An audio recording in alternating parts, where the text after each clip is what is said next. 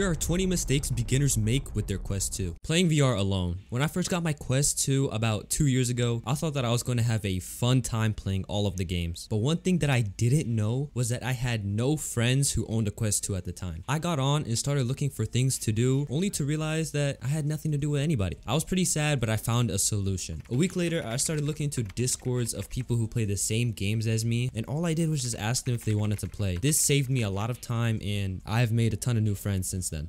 Moving on from that, another mistake that I had a close friend make was not knowing how to take quick and easy screenshots. We were playing Blast On and he wanted to show me something cool, but after trying to take a screenshot the long way, he didn't get to show me anything at all. So I showed him how to take a quick and easy screenshot by holding the Oculus button and pressing the trigger. But here's something that prevents people from playing hundreds of free games. Besides not taking screenshots, another mistake beginners make is not using Sidequest. When I first heard of Sidequest a year and a half ago, it completely changed what I can do with my Quest. Sidequest is an app that has hundreds of free games for us to play. You can also change the resolution of your Quest and have custom homes. To get Sidequest, you can easily download it on any computer that you have and just plug your Quest in. It's really simple. Speaking of plugging your Quest in, my friend a couple of months ago only played Quest 2 games, and this is a huge mistake Quest 2 players make, and that is not playing PC VR games. After being bored of my Quest from its booty games, I found out that I can connect it to my PC with a cable and play higher quality and more fun VR games. Plus, a lot of games I already had on PC